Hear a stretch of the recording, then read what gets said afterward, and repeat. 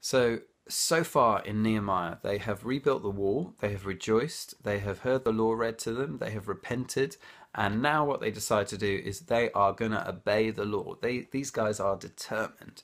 They gather all the key families together and they all make these promises. We will respect the Sabbath, we will do all the stuff it says in the law, we will not neglect the house of God.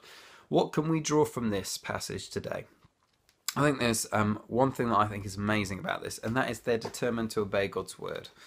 And for all of us, that's something that sometimes it's an obvious thing, but we sometimes don't think about it, that when we're reading the Bible, the point isn't just to read it and think, oh, that's an interesting story. The point is to obey it. The point is to obey God's word.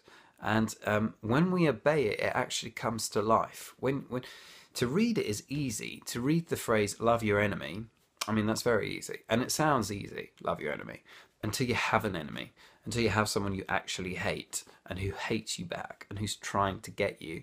And at that point, the word of God, when you try to obey it, it comes to life in a whole new way. So my challenge for each of us is let's take in as much as we can every time we read the Bible for the purpose, not simply of having information in our heads, but of living it out in our lives. The disclaimer I want to add to this is that the people of Israel, although they're really determined here, they never really manage it. I mean, they certainly get very strict about the law in certain sections of Jewish history and certain parts. You know, the Pharisees are an example. We meet them in the Gospels. But they never really, as a people, manage to fully commit their hearts to God. Sometimes they observe some of the outer laws, but it's that issue of fully consecrating and putting your heart before God, they never get there.